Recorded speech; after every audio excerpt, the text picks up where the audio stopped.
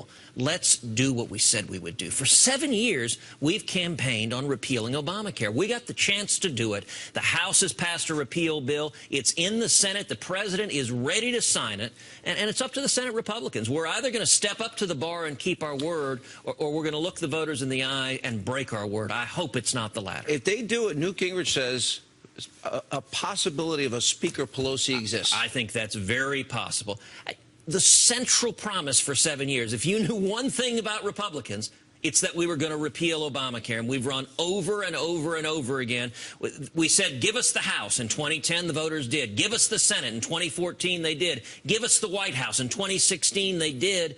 We got to step up and just do it. And where are we now? Because it keeps going back and forth between repeal and transition. Yeah. Or the bill that you worked on with your amendment, which I like your amendment. Yeah. But I also, if that could be part of the transition, fine. I'd be fine with that, too. Look, I would happily vote for either. I would vote for complete repeal, a one-sentence, Obamacare is repealed, period, the end. I'd vote for it happily. I'd be happy. You know, unfortunately, there are a bunch of Republicans who are scared to vote for that. They won't vote for that. We saw that in the House, though. There were 100 Republicans. Yeah. There were nearly 68 votes. You know, show votes. And just like you got in trouble, and I remember supporting you, watching you the night you were filibustering. If they would have done it then and used their constitutional authority, power of the purse, you're exactly right. We wouldn't be here, would we? Look, 2013, there was a big fight. We could have stopped it then. But you know what? We got a chance now. There is an agreement to be reached. We've got 52 Republicans. And anyone who's standing up against this, I would just ask you to think, what did you tell the voters the last 8 years? How are you going to look them in the eyes and say, you had a chance to repeal Obamacare, but you said no?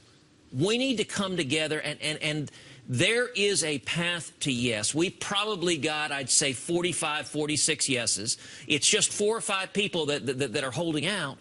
We got to get there and get this done, and the key to doing it is focusing on freedom, focusing on lowering premiums, more competition, empower you, the consumer, to be in charge of your health care. That's how we get it done.